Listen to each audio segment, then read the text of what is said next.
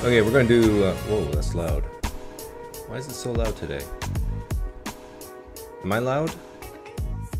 Test 1, 2. We're gonna do things a little differently today. As you know, I'm bored of this stuff. I really am. So I need my dopamine raised. But we're gonna do this in a certain way. What time is it? It's 11:22 a.m. my time. I'm gonna go to 11:45. And if no callers call in by 11:45 my time, 15 at 8, that's 22 minutes from now, I'm gone. And, but to make it a little fairer, I will also allow atheists to call in who have over 1,000 subs. They're a YouTube creator, over 1,000 subs. You can call in, or theists can call in. And I'm going to be leaving at 11:45 if no theists call in. That's rule number 1. And what I want to talk about with atheist YouTubers who call in is if you're bored of it, you have to be if you've been doing this for a while, right? I want to know, why do you still do it? So that's why I want atheists to call in. Oh, and another announcement is if anybody has, hey, Skeptics and Scoundrels, you can call in. You got over 1,000 subs. In fact, I want you to call in. Can you call in? Let me get the link out. I want to ask you something. And if anybody has connections with YouTube channel The Line, is it The Line? I will go on that show today if they invite me, but I have to be invited. I'm not going to wait around like a high school girl waiting for a boy to call. No. Well, I guess it is waiting for a boy to call.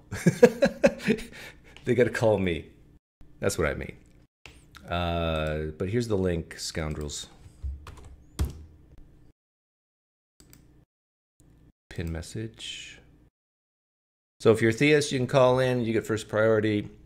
If you're an atheist with over 1,000 subs, you can call in. I will not be answering any questions from the live stream chat unless you donate. Because as the Joker said, if you're good at something, never do it for free. That just lets you know how bored I am about this stuff. Let's see here. We need to increase the brightness a bit. Can you call in, scoundrels, or no? I'm too good to wait on hold. Exactly right. Okay, I'll give you a few minutes, Skeptics and Scoundrels.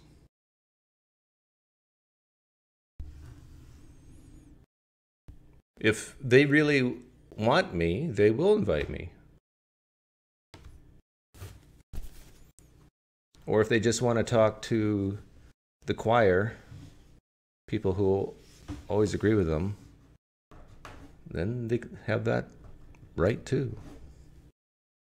See, I'm the opposite. I really don't like talking to people who agree with me on everything or on most things. Yes, it's a trade. Oh, while we're waiting for scoundrels to call in, what a name. One of my favorite Jews. By the way, for those who don't know, I absolutely love the Jews. And you can't say that's racist because, hang on, because it has the word love in the sentence. Robert Price was on that show. Thank you, Oflamio. You know what? Oflamio donated $2, so I'm going to add 2 minutes. I'm going to wait till 11:47 now for a theist to call in. He's my favorite Jew, and he's my favorite mythicist. There's only 2 mythicists in the world. No, there's a lot. By the way, let me say this. For all those people out there who poo-poo the mythicists, I think that's bad. Like, they very well could be right, and they have good reasons to be very skeptical that Jesus, the man, even existed. May I remind you all that there is zero contemporary evidence for the life and ministry of Jesus. What contemporary means, nothing written while Jesus was alive. In fact, even a decade after he was alive. We have zero evidence of the life of Jesus. Now, you can say that about other people in history, and people do doubt that certain people in history even existed, like Socrates, for example. So don't poo-poo the mythicists.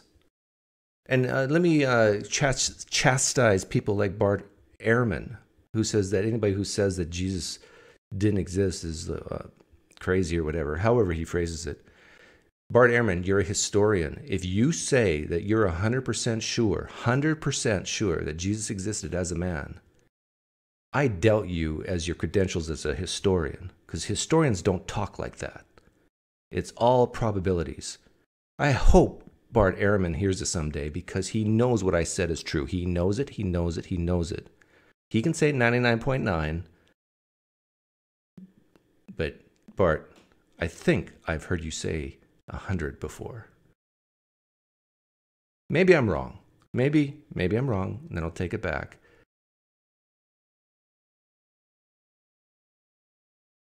So don't poo-poo the mythicists. In fact, I will admit, I cannot defend the existence of Jesus the man in history, other than a guy named Paul said he had a brother. That's the closest I can get. And that my intuitions say that it's more likely there was a real figure the whole Christian story was based on, rather than it just being purely made up. That's all I have. And I admit it. I admit this to the mythicists. I can't really defend it. Other than that.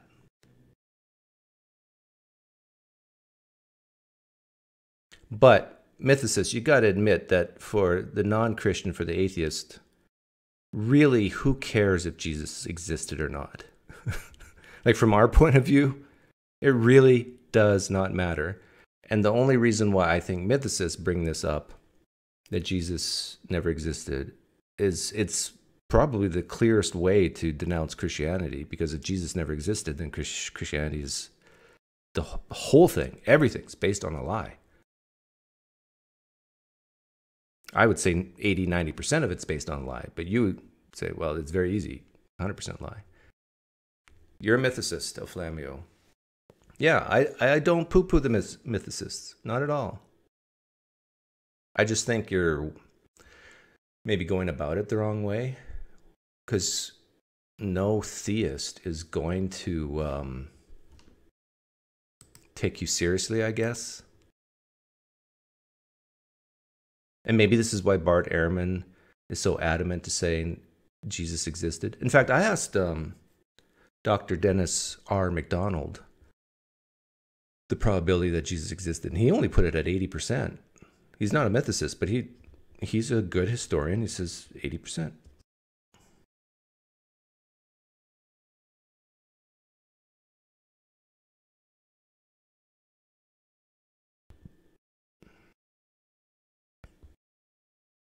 Only Christianity can take you to an empty tomb. The only reason why you believe there's an empty tomb is because an old text says so that was written decades after the fact. That's it. This is why I'm bored of all this. Any Christian who brings up empty tomb, like, we've talked about this to death. How are you doing today? Doing pretty good. Let me get you over on my teleprompter so I can look at you while I'm talking. Teleprompter. You need me. You need me to say things in order to know for you to say. No. Well, I have a teleprompter tray with like its own LCD screen in there, and I can pipe my video conference video to it, so I can look at you while I look at the camera. It's kind of like a setup I got there. I see. Yeah, so I always look to the side. yeah, I do that too when I'm like having to read something or I'm like reading comments. But when I'm talking to somebody, I like looking at them because, you know, it's part of communication. You visual cues and all that. So Yeah, I'm Canadian and I'm a bit of a stoic, and so I don't like looking people in the eye. No, yeah. I'm kidding. Makes me very uncomfortable. And don't hug me, whatever you do.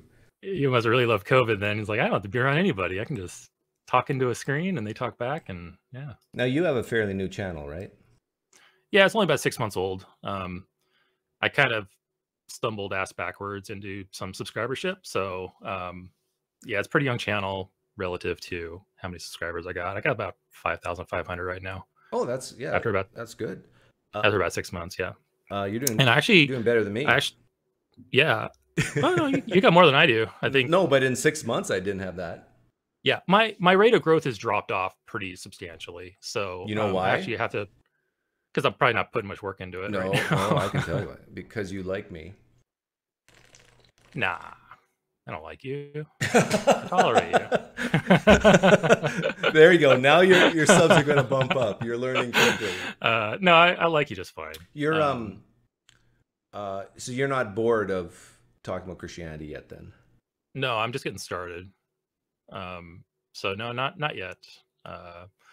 I'm still trying to figure out like the kind of the focus of my channel, because I've kind of gone like a little bit left, a little bit right, not politically, just trying everything till I kind of find like a niche or a pattern that I like to establish. So yeah, like right now I'm working on a new video for my things I wish I knew when I deconverted series, which is just your basic like 101 stuff. Like here's what falsification is, here's what deconstruction is, and all that. So it's kind of what I'm focused on it right now. So and then every once in a while, I'll latch on.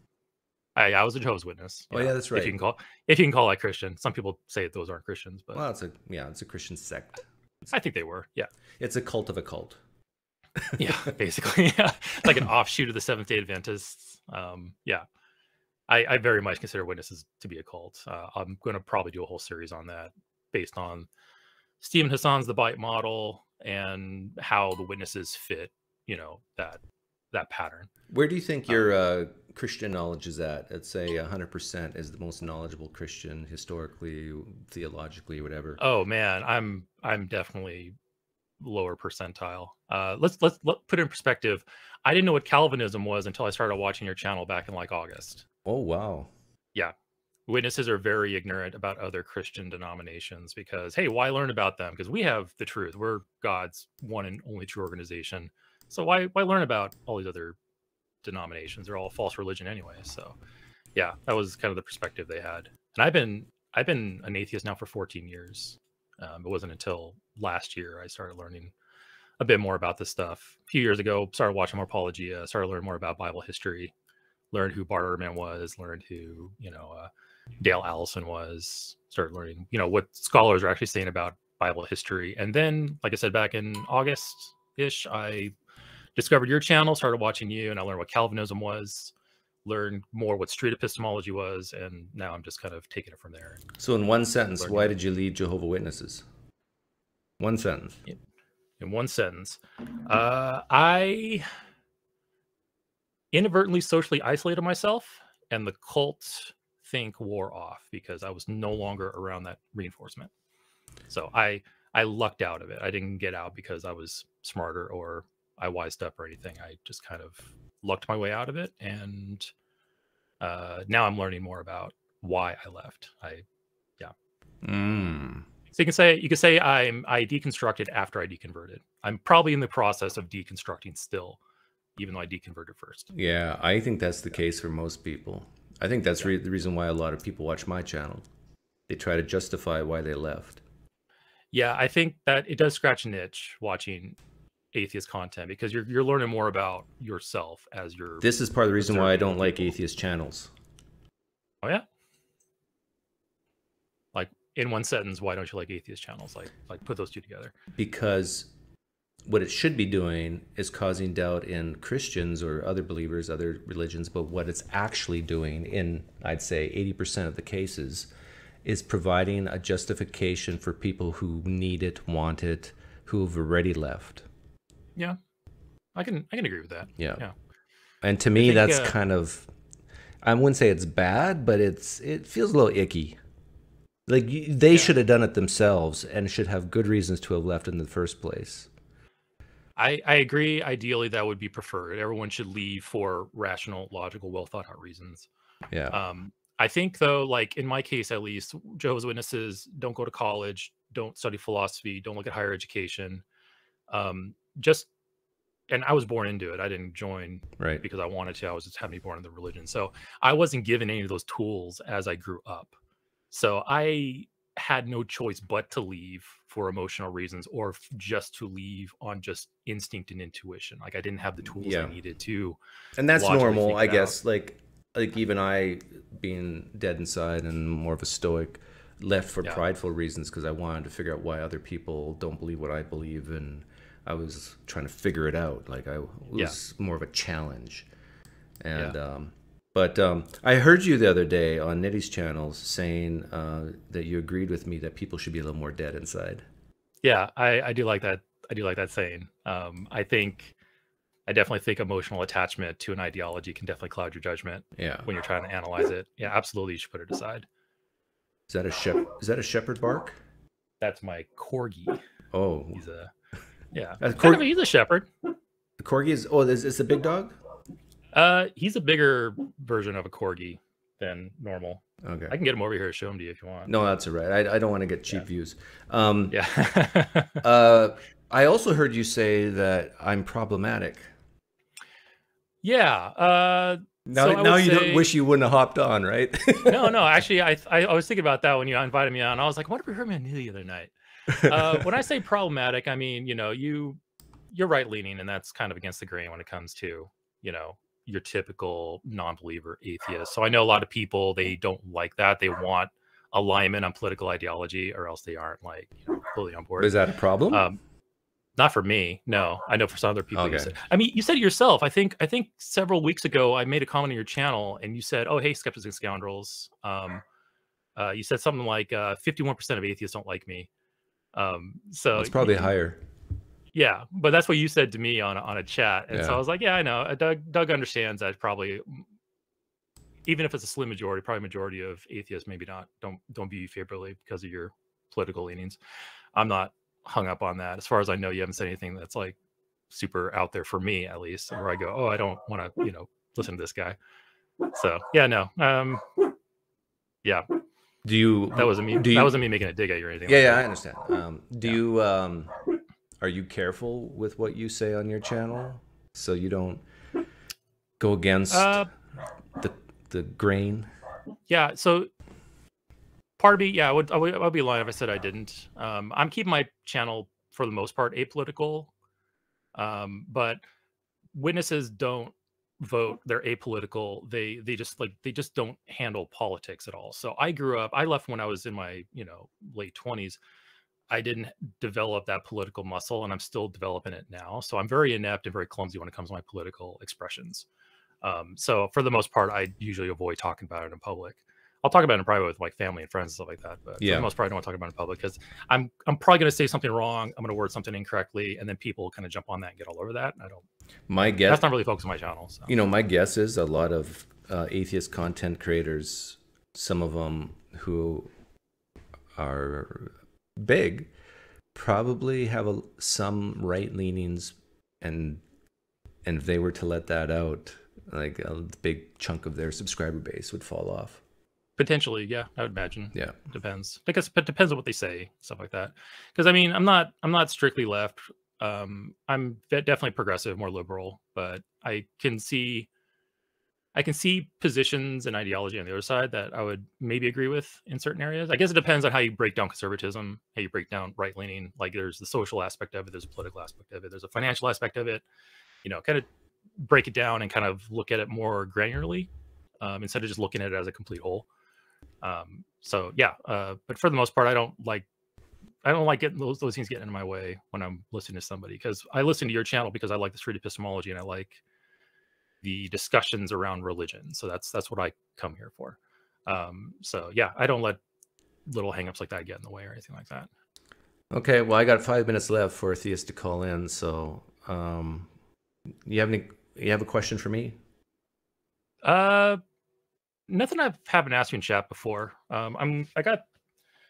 Like I said, it's because of you. I'm into street epistemology, listening to your channel, listening to you converse to others. I have a book right here, Peter Boghossian, Manual for Creating Atheists, on street epistemology. I've heard about it. Working through this. Yeah, I was trying to, because I asked you one time, I was like, well, what resources do you recommend for learning street epistemology? And you just said practice. So yeah, I am trying to do that. That's actually part of why. And Anthony Mangabosco's videos are great. Yeah, I'm subscribed to him, and I'm starting to work through his content. And I've also been appearing on the line with Jimmy and Matt and stuff like that. Do you have connections with the one show that's going to start soon? The line, the Translect. Yeah. No, I don't. I'm still fairly new over there, and I got to know Jimmy through another live stream, and so I'm been doing that because I'm trying to do what you recommended. I'm trying to practice. So whenever I appear on the line, I'm trying to practice street epistemology, because it's kind of hard for me to get out here to talk to people. I need to find like some type of street epistemology group or some group of people here that can kind of help me facilitate getting out there and talking to people. So so that's what I'm trying to do right now. I'm just trying to practice and reading up on it and just kind of honing the craft. Okay, well, good luck to you. Thanks for hopping on. Yeah, thanks, man. What's the name of your channel again? Let's do a little plug for you. Yeah, my channel's name is Skeptics and Scoundrels. It's about 6 months old. Joe Ensley, the gentleman pastor you talked to a couple weeks ago, I have to really thank my growth mainly from him, because he appeared on Godless Engineer's channel. I super chatted him. He gave me an obscenely complicated answer to a very simple question, and I made a whole 25-minute video based off of that. And that's kind of where I got a bulk of my subscribership from, because that video kind of hit it big. Like, yeah, I saw that, over 100,000. Yeah, 100,000 or 100,000 views on it. Sorry. And so I got him to thank for it. But yeah, that's my channel, Skeptics and Scoundrels. I've been around for about 6 months now, and I got more content coming soon. Okay, all the best to you. Take care. Cool, man. Later. See ya. Okay, I said earlier, I'm not going to wait around forever. Theist needs to call in 3 minutes, no pressure. We would be done already, but Oflamio donated $2 to add 2 minutes.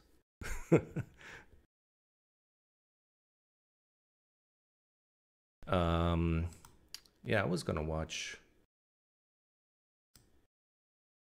this, but he says, Tovia said some new things about Paul that I hadn't heard before, about Paul not really being in jail in Acts, but more of a house arrest. I thought that was interesting. And that we really don't have any good evidence that Paul was really martyred for his beliefs. Most of them, we almost have no martyrdom stories in the Bible. Theists can call in and talk about whatever they want. Talk about what I just said. Martyrdom is usually a huge one for theists to talk about. But whatever you do, you got 1 minute, maybe 2.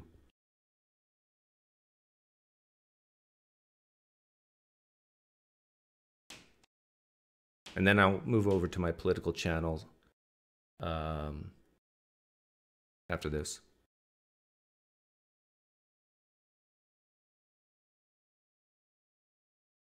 Or you can add time by donating. I'm not gonna sit here for free. $5 gets you 5 minutes. If you each donate a dollar, that you get 216 minutes of me waiting for Theist to call in.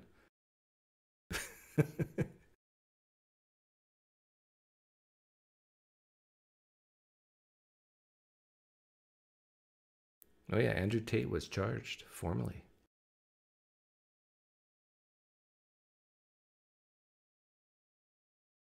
Yeah, I got a political channel, David. It's called PineCreek Politics.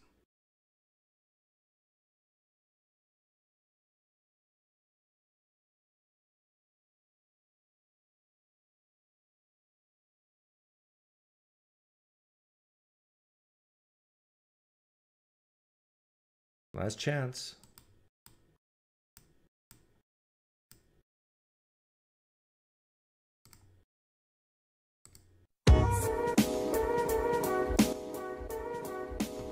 You guys thought I was joking.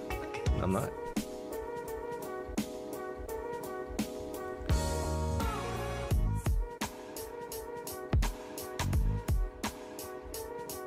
Yeah, you can come to the political channel. We'll start probably in the next half hour.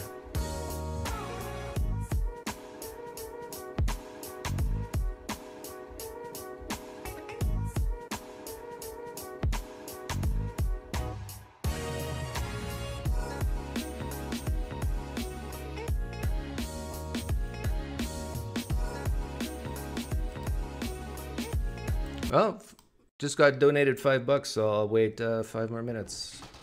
11:53 now to call in. Paying for my time.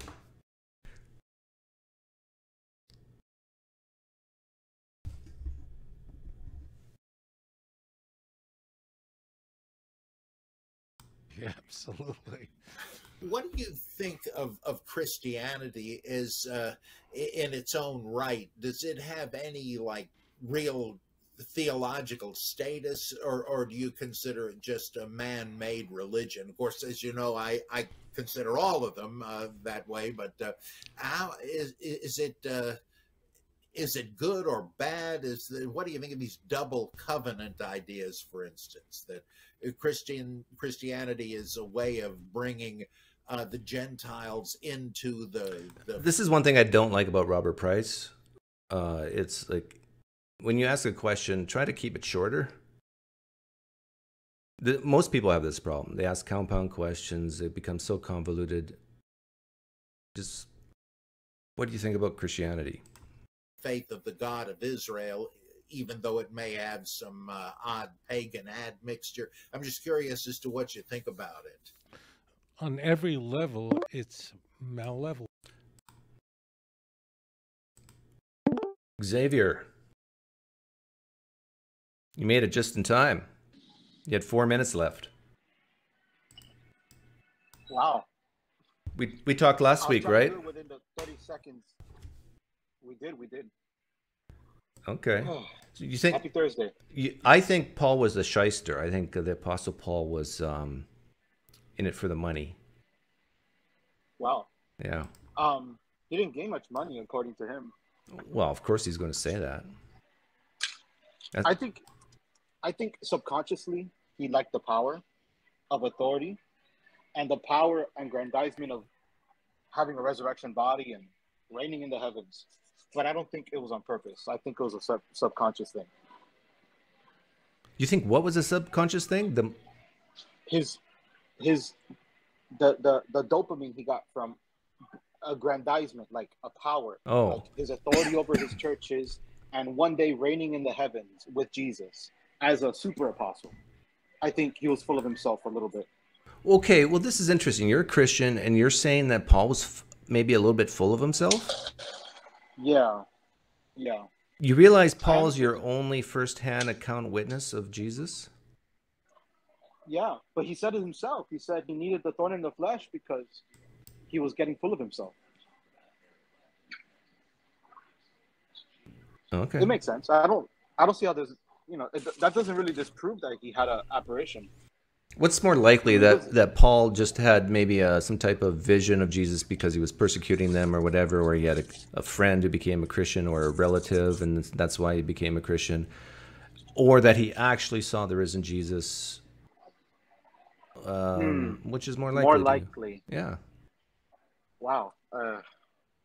Okay, if you ask me this, like in church, in a cathedral, I would say obviously he saw Jesus. But when I'm like out in the real world, out in the secular world, I would say no.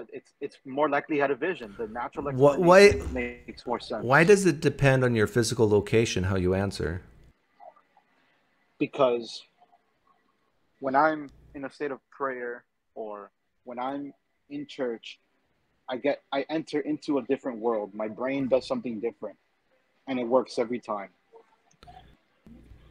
Okay, when you're in a certain mode, you are more likely to believe things differently? Yes. Yeah, like I go to Adoration Chapel with my wife. We go to a Catholic chapel, Catholic church. And Adoration Chapel is when they have the host, the Eucharist, on a table. And when I'm there, I feel the real presence of Jesus. But like when I'm in a restaurant or at a bar, I see things differently when it comes to faith.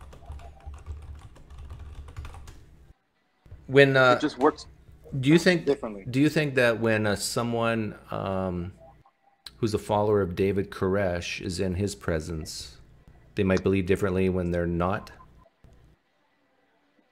Do you know who David Koresh is? I do. The government burned all those people down to get rid of them. David Koresh was very charismatic, right? He had people eating out of the palm of his hand. Do you think he even married minors? Yeah. But do you think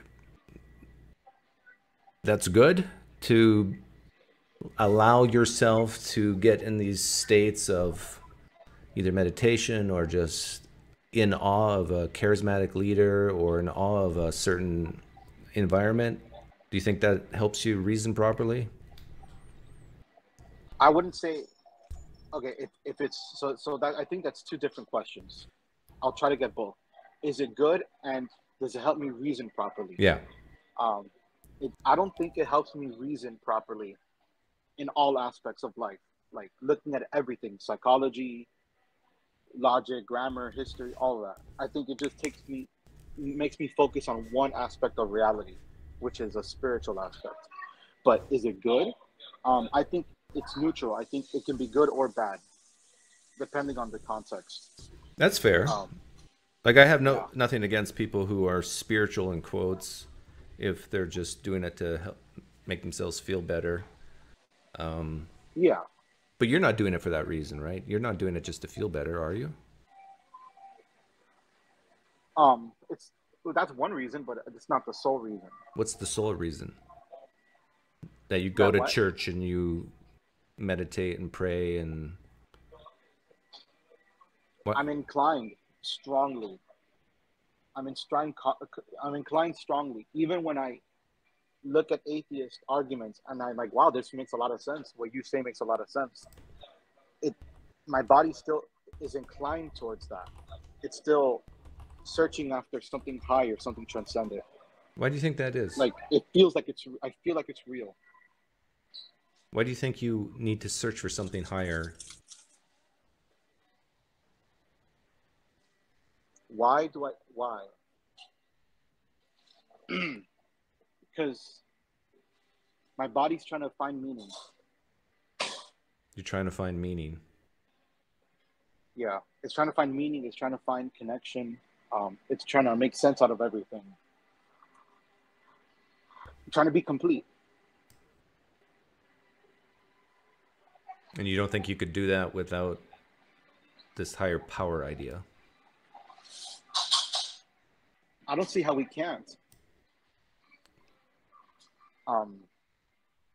I've even looked for like secular arguments for the utility of religion, kind of just to follow, just to feed my confirmation bias. And there is this person named Stephen Asma who wrote a book. I think it's called "Why We Need Religion," and he gives a purely secular argument. Yeah. Well, I think that's why, in my opinion, I think this is why religion evolved, why we still have it, why it always will persist probably is because of this. It basically comes down to fear of death, I think. Yeah. Terror management. Yep. And so even if it's not literally true, which at this point, I mean, after watching your videos and many other content, I'm like, I don't know how I can't prove that this is true or not. I just believe it. I can't really control it. How confident are you that a God exists? Let's say out of 0 and 100. Probably 10. 10%? Yeah. Wait a minute. You're 10% confident a God exists? 90% confident there is no God? Yeah.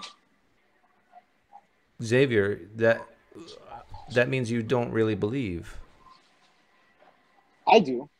There's a part of me that I think I do. There's a part of me that says, okay, I just got to take it by faith. If I told my There's no wife, evidence. if she asked me, husband, my dear husband, on a scale of 0 to 100, how much do you love me? And I said 10%.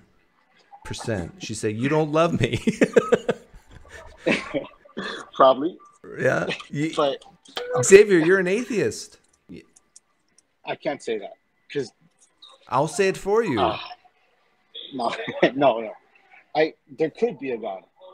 I say that I too. still think there could. I say that too. It's not impossible unless it's a logically incompatible type God, which I think the Christian God is. But I don't say that there can't be a God. I wouldn't say 10%. I'd probably say 0.001% or something. But basically, I think your confidence is so low that for you to be honest with yourself, you need to say you're an atheist. Otherwise, you're kind of lying. I still practice my faith. Oh, that's a different thing. Like, I still. there's probably a lot of atheists who still go to church. They still practice some certain ritual, whatever, but they don't really believe it has anything to do with a real power out there. I hope there's a real power. See, my advice to you wish there was. Be honest with yourself. Say you're an atheist, but still go to church. Still get those good dopamine rushes that you get from the singing or whatever. It's fine. But don't wish come there on my was. show and say you're a Christian. Because you're I'm a not. practicing Christian. Well, you're a cultural Christian. Let's put it that way. Well, hang on. Maybe I'm wrong.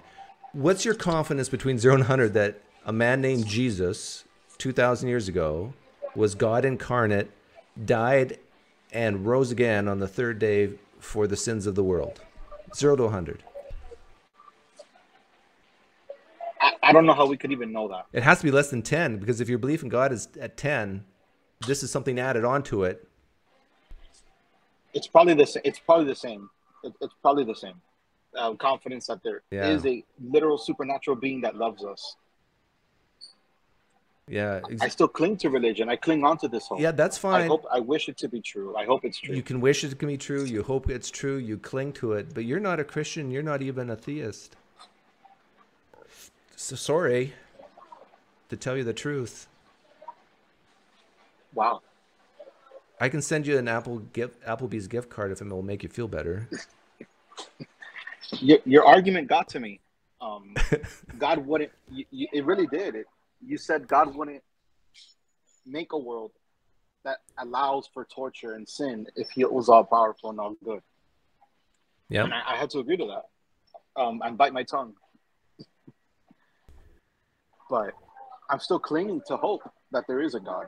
And maybe we're wrong. Maybe you and I our logic is correct, but there's something more than logic. There's nothing wrong with true. that. There's absolutely, in my opinion, nothing wrong to clinging to hope. Part of me hopes that there's extraterrestrial aliens from other planets far, far away on Earth here. I think that would be the coolest thing, but I don't believe it's true. I don't think there's insufficient evidence to believe it's true, but I can still have this hope. That's fine.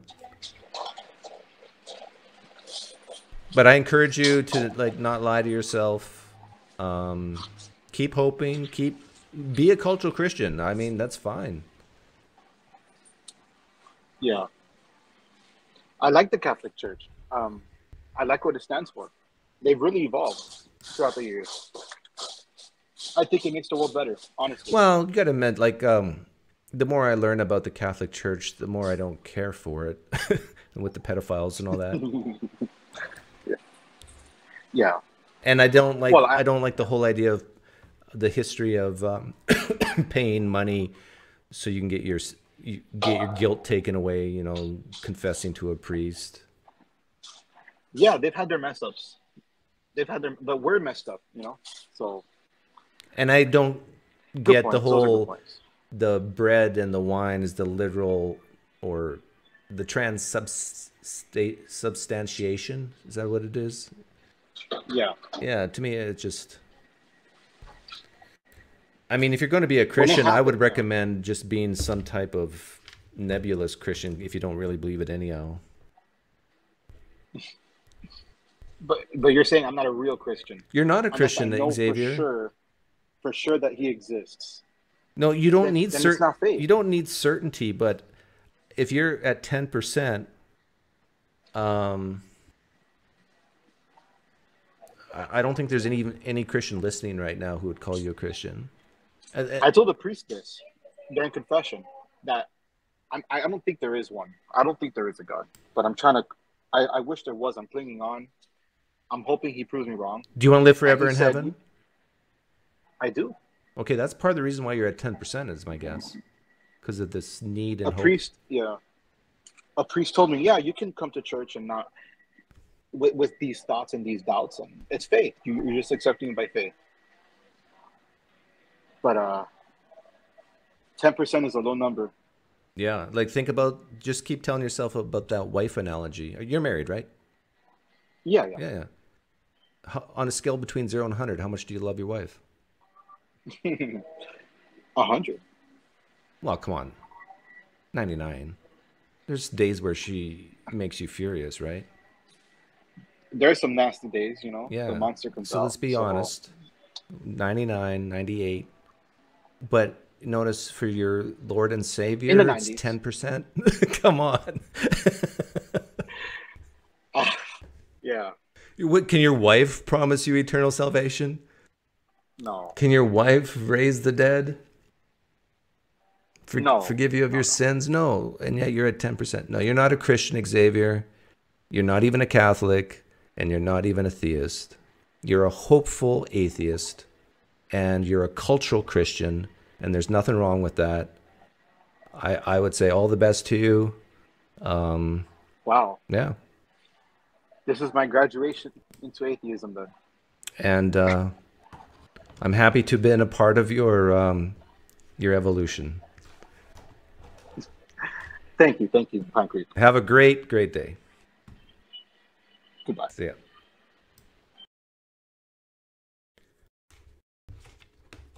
Wow. Good for you, Xavier.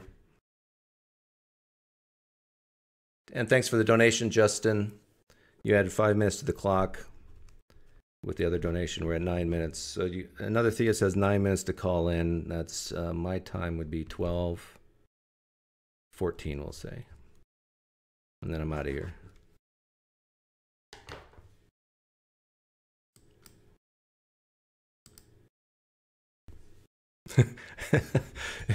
The more I learn about the Catholic Church, the more I don't care for them.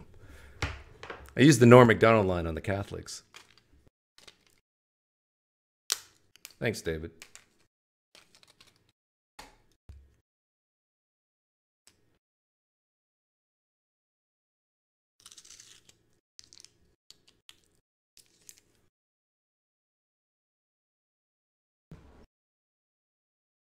Oh, let's get back to what my favorite Jew thinks of Christianity. And on every level, it's a terrible influence. Is there a religion that spilt more blood, that took the lives of more innocent people than the church? Isn't Islam close to Christianity and bloodshed?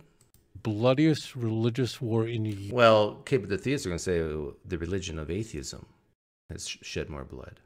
Human history, a war that probably triggered all the criticism of Christianity, the 30-Year War, 1618 to 1648, 8 million people dead. No doubt Christianity is the author of the Holocaust without... Yeah, I would agree Christianity is the author of the Holocaust, but I would agree that Judaism is the author of Christianity. Oh, Tovia Singer will not like to hear that, but it's true. The truth hurts. Christianity, the Shoah, the destruction of European Jewry during World War II would have not been possible because it would have not been possible for the Germans to have sold the notion that Jews were Untermenschen, subhuman, without the Christian Bible. You know, we've been on here, Bob, so many times together, and we often talk about... I wonder how many Christians actually have thought about that and realized that. Like, I think when I was a young Christian, I didn't think about that, but it's true. Like, who did Hitler want to get off the planet? The people who killed Jesus. Contradictory texts in the Christian Bible, where the New Testament doesn't even agree with itself, and I don't just mean that that the stories contradict each other. That's plain, but theologically the books contradict each other.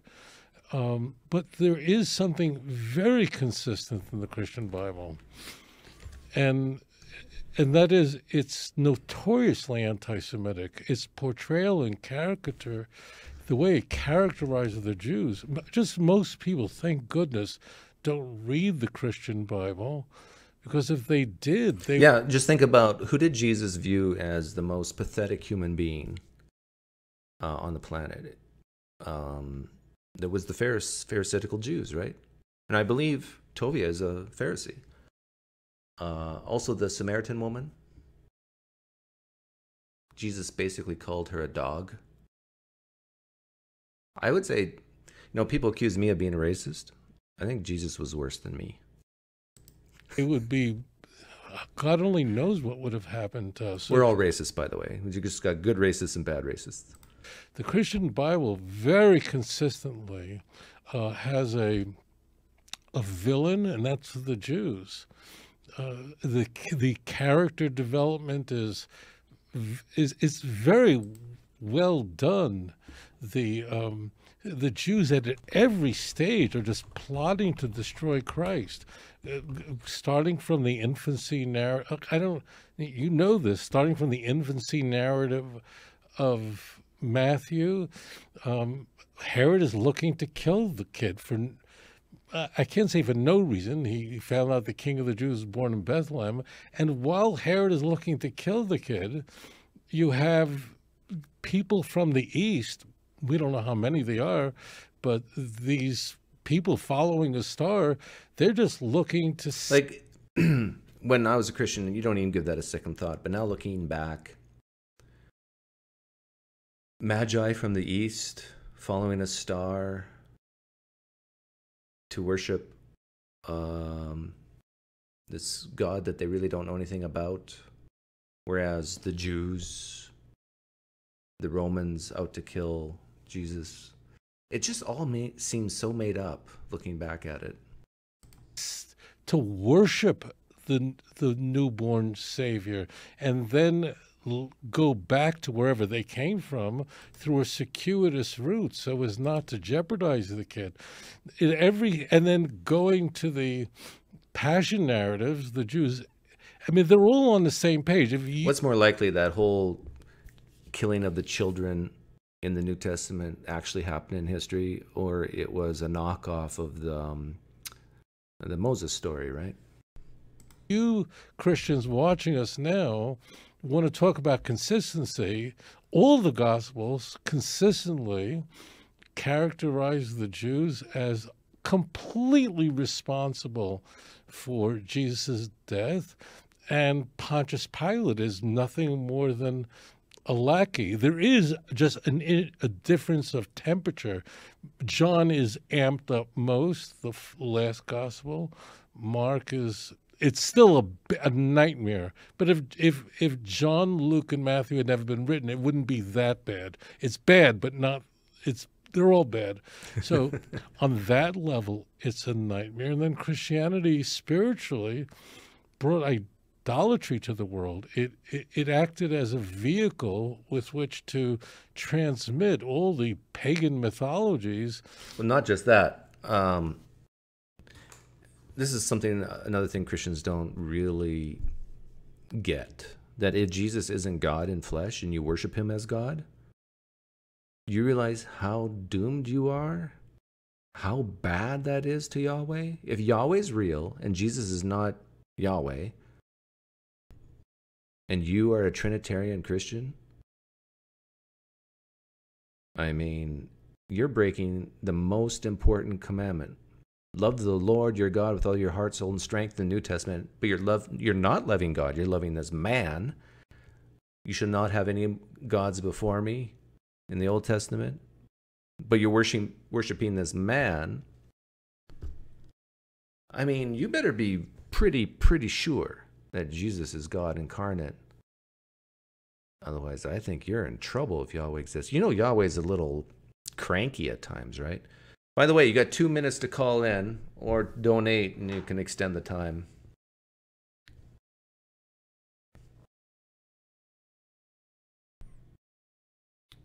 But anyhow, Tovia Singer is my favorite Jew. Rob Price is my favorite mythicist. So go check out Tovia Singer's channel if you want to listen to the rest of it.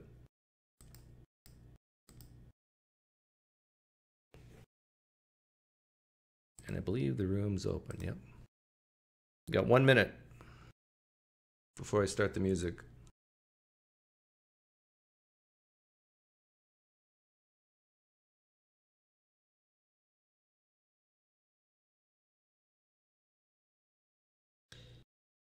No, I have Venmo, but if you want to donate, you have to donate here, or you can donate on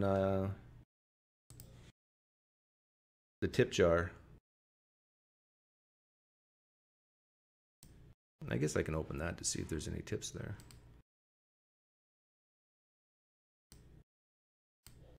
And then I'll extend the time. Because if you're good at something, never do it for free.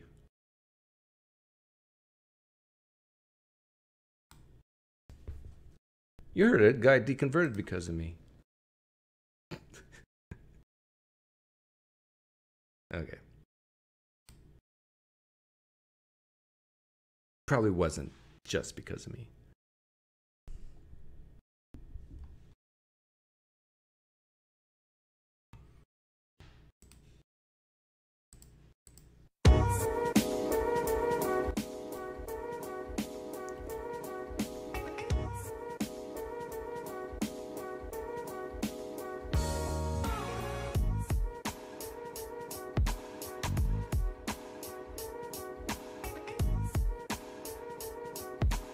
And I will probably be going to my political channel where I won't have these time constraints.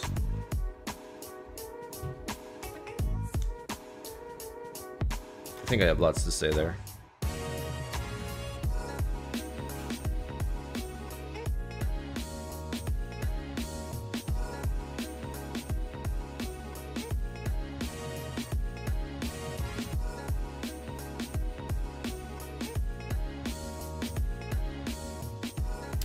Theist, you got till the music ends to call in. I'll stop the music if someone calls in.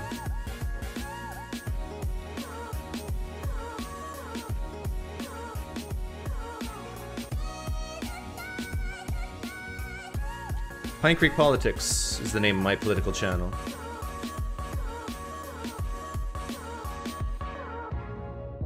And if someone has connections to the show The Line or the Transatlantic, whatever, if they invite me, I'll go on there while I'm on my political channel.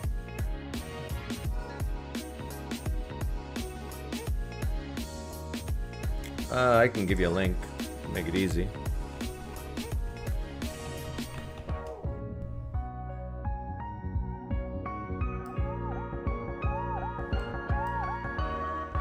So if you pride yourself in being a person who just doesn't like to be in the choir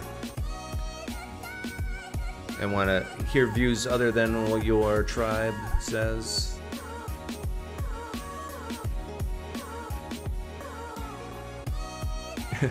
I would call him a PineCreek made me an atheist.